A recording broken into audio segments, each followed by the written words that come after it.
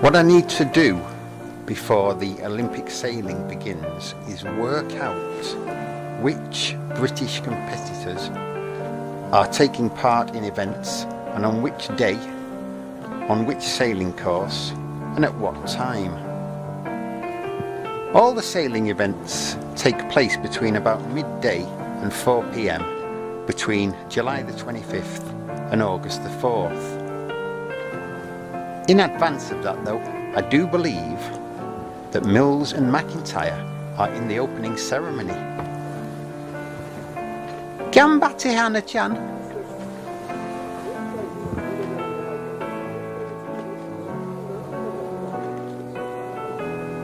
When the sailing does begin though, I'll check my times, dates and places and of course the weather and decide which of about half a dozen possible vantage points I will be best off heading for at the Olympic yachting venue. So where my best vantage point will be may change on any given day. Things like weather, breeze, position of the sun will also have an effect. But basically I'm going to be somewhere between the entrance to the bridge to Enoshima Island and the park at Cape Inamuragasaki. Anywhere further than the Cape will block my view, and anywhere to the west of Enoshima also, the island will be in the way of the sailing course. So somewhere between the mainland facing Enoshima Island at Koshigoe and Inamuragasaki is where I'll be. Possibly on the beach itself, possibly even by the roadside if I can find enough space.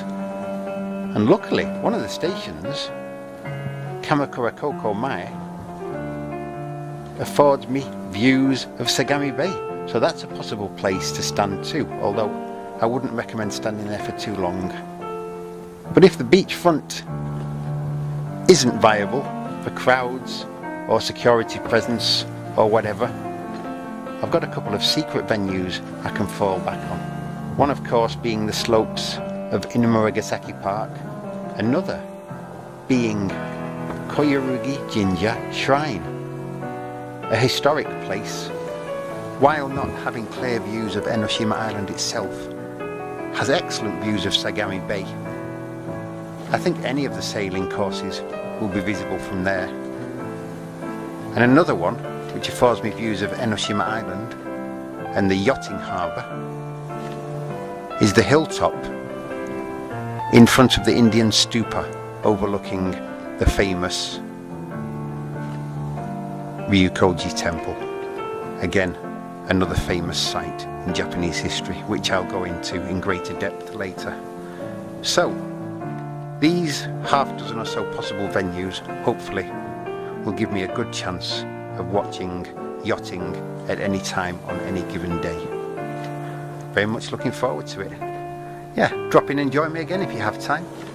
Watch the Olympic sailing with me. Thank you.